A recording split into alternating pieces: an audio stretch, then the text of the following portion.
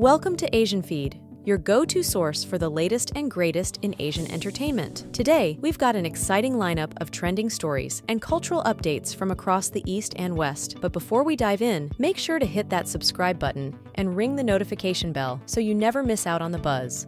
Blackpink's Jisoo thrilled fans with the announcement of her solo agency, Jisoo, shared on social media. Blink's, the dedicated fanbase, eagerly embraced this momentous news. Jisoo will exclusively manage Jisoo's solo ventures, while YG Entertainment remains in charge of Blackpink's group activities. The agency's mission statement resonates with a simple yet powerful goal: to spread the joy emanating from Jisoo's unique talents. This commitment underscores a desire to highlight her individuality and bring delight to a broader audience. Jisoo's foray into solo endeavors marks a significant milestone in her career, showcasing both artistic independence and a new phase in her creative journey. The establishment of Jisoo not only reflects Jisoo's personal growth, but also mirrors the evolving landscape of the K-pop industry. Fans eagerly anticipate the exciting projects and moments that Jisoo, under Jisoo, will undoubtedly bring forth, amplifying the joy she has consistently shared with her dedicated audience. Meanwhile, a group of elderly rappers from Chilgok, Korea, known as Suni and the Seven Princesses, has become a local sensation by rapping about farm life and societal issues. Led by 81-year-old Park Jum-soon, affectionately called Suni, the group started in a small community center. Their unexpected popularity has turned them into local celebrities. Suni and her crew ignited a positive trend, inspiring the creation of 4 more senior rap groups in Chilgok. The primary goal is to address loneliness among the elderly through the power of music and camaraderie. This heartwarming story showcases the impact of creativity and community engagement, proving that age is no barrier to artistic expression and connection. The elderly rappers of Suni and the Seven Princesses have not only found a way to express themselves, but have also created a ripple effect of joy and companionship in their local community. Finally, Sanrio, the parent company of Hello Kitty, has announced plans to expand the Hello Kitty Café presence in North America in celebration of the iconic character's 50th anniversary. While details about the locations, opening dates, and the number of new cafes remain undisclosed, the move is part of a broader initiative to offer various programs and experiences for U.S. Hello Kitty enthusiasts. As of now, the U.S. is home to 3 Hello Kitty Cafe branches: a Grand Cafe in Irvine, California, inaugurated on September 14, 2018, and 2 others in Las Vegas at MGM's The Park and Fashion Show Las Vegas, opened on July 12, 2019 and July 8, 2022, respectively. Hello Kitty, designed by illustrator Yuko Shimizu in 1974, made her debut in 1975 on a coin purse for young girls and ventured into the U.S. market in the mid-70s. Initially portrayed as a white cat with a red bow, Hello Kitty has played a pivotal role in popularizing Japan's kawaii culture in the 80s and 90s. Over the years, her influence has gone global, giving rise to TV shows, films, video games, and an extensive array of products, ranging from school supplies to wines and even themed jets.